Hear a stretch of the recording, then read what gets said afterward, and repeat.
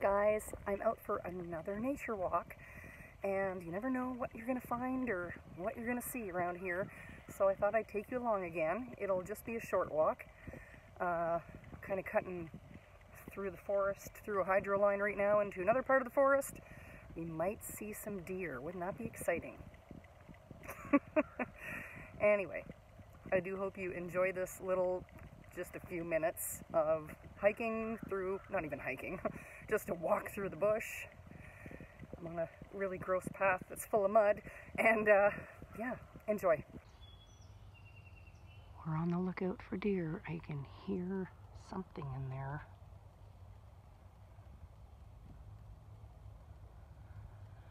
I'm hoping it's not a person.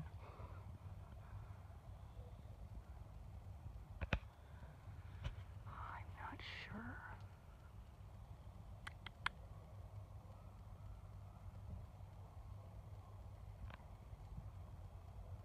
Maybe not.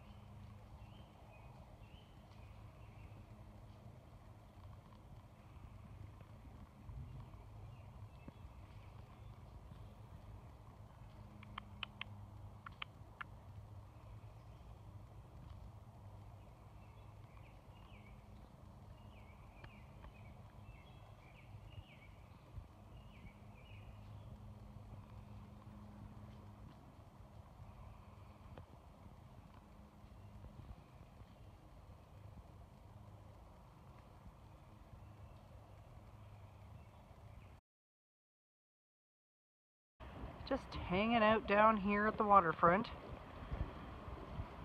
Went for a really nice walk after I met with a bunch of friends. We talked about a lot of stuff that was really life-changing. Oh my gosh, we just, got really psychological, I guess you could say. And I needed to go for a walk to kind of process everything we talked about. Just one of those, really deep discussions that you have with people. So I came to the waterfront, and it's really nice down here, and I'd like to go to the end of the dock right there, but we have a little problem. You see, there's this airplane blocking my way. So I won't be heading down to the end of the dock, or I could probably get my head cut off. Guy over there walking his dog, you may not be able to see that. I'm telling you. I'm feeling pretty calm right now, which is nice. I've had a pretty rough go of it this year. Had a lot of things happen that weren't very positive. And you know what's funny? I talk to a lot of my friends, and they say the same thing. The first part of this year has been an absolute crap show, I guess you could say. It's just been really bad for a lot of people. But onwards and upwards, right? trying to, you know, move forward, even though crappy things happen. That's what I hear someone say. Someone said that today. Good things happen, no, bad things happen to good people, or something like that.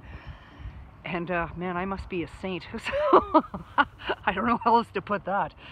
But anyway, yeah, I think I'm just gonna go back up the dock here, maybe away from the big airplane. I'm so lucky and blessed where I live.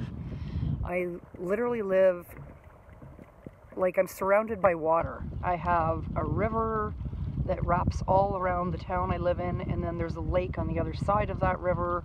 I mean, you know, it's no more than a literally 2-minute walk to the waterfront for me.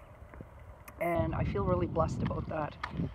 Even though the winters are extremely cold, and as you can see, we are just starting to get leaves on the trees. Just starting. And it's almost June. Okay, my camera cut out. What was I saying? I think I was saying that even though the winters are so cold here, it doesn't matter to me. I still love it. And here's another reason why. Because of our sunsets. Like on one side of the town I live in, it's forest, lake, rocks, hills, etc. And then you go over to this side and it's all farmland going that way. It's really, really interesting, the different landscapes we have here. Anyhow, before my camera cut me off, that's what I wanted to say. Yeah, so